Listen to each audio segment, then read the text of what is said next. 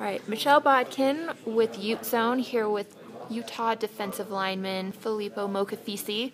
Now, your name's pretty familiar to Ute fans already. Yeah. Is there any kind of pressure having to deal with being your dad's son?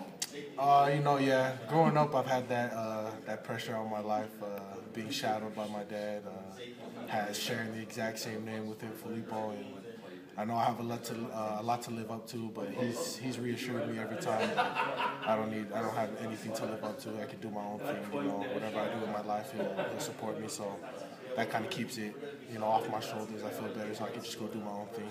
You certainly got off to a good start last year during your freshman season. What are you looking to do in your sophomore year? Just put a statement on it, put a stamp on it that I can double what I did in my freshman year. I'm trying to be more of a playmaker this year. But those are probably the biggest goals right there. Your dad was also known for being a huge playmaker. What do you think you maybe do similar to him, and what do you think you do differently? Well, differently, I have a different. He says that I play different.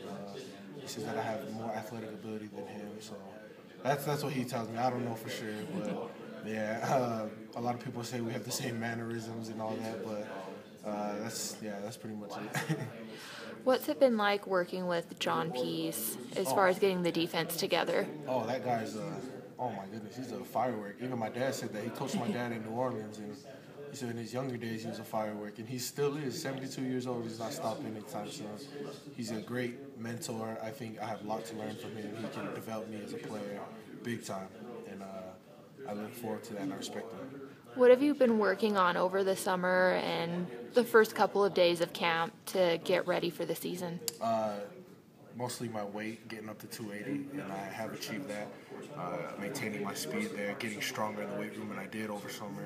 Got a lot stronger in technique-wise, keeping my hands together and all that technique, and just perfecting my craft. What does it take to gain weight? Because I know a lot of you guys have to up your weight, but you don't want to lose like your speed or anything like that. How do you do that? I think we have one of the best nutrition staffs in the nation. They keep us going. I came in at probably a lanky 215, 220, and now they got me up to 280. Just about eating, working out, and sleeping. Those are probably the main three things that I did. That's a lot of weight to gain. Yeah, it was a lot, and I'm still getting used to it, getting my conditioning level to where it is, holding 280 and all that. I'm slowly and steady getting there. What do you think Utah fans can expect from not only you, but the defensive line as a whole? I just playmakers on this defense, on the defensive line specifically. Jason, Hunter, Lowell, even the two deep, Senny and Stevie. We're going to be a nasty D-line. Hopefully reciprocate what we had last year. I was telling someone else, it seems like Utah just recruits Mack trucks and bulldozers to play. Yeah, it feels that way. We reload on the line every year. That's what it feels like. Even the new guys came in, and they're doing the same thing, just downright nasty. That's how they are. You're a year into the system. How do you feel like things have changed for you from a leadership standpoint? From leadership, I think I've started to build more of a leadership role.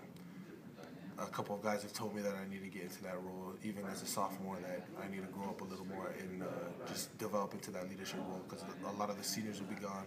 I will be a junior next year, and hopefully I can mold myself into that spot. September 3rd's coming real fast. Yep. What can Ute fans expect when Michigan rolls into town? Just expect the show. I think it's going to be some hard-nosed football, especially from our defense and their offense. And Hardball's offense is just power. Coach Pease is cemented it in our heads. That's all they're going to run.